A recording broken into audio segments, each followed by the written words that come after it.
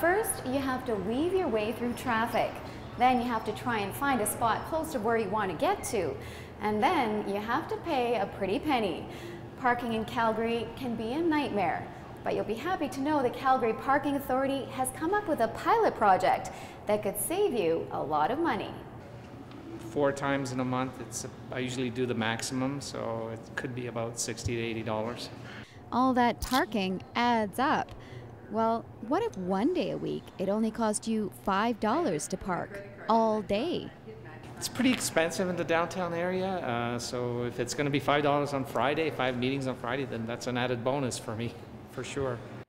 The Calgary Parking Authority, in collaboration with the Calgary Downtown Association, have developed a way to give drivers a break on parking every Friday. What it is it's called $5 Fridays. So every Friday from 11 a.m. till 6 a.m. the next day, it's a flat fee of $5 at 5 of their participating parkades. Centennial, McDougall, City Centre, James Short and Civic Plaza parkades will be offering the deal until the end of December. I'm really excited about it.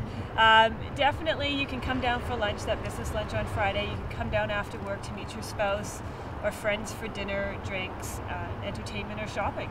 This would be just another incentive to bring people downtown. There is that perception that parking is really hard to find and really expensive in the downtown core.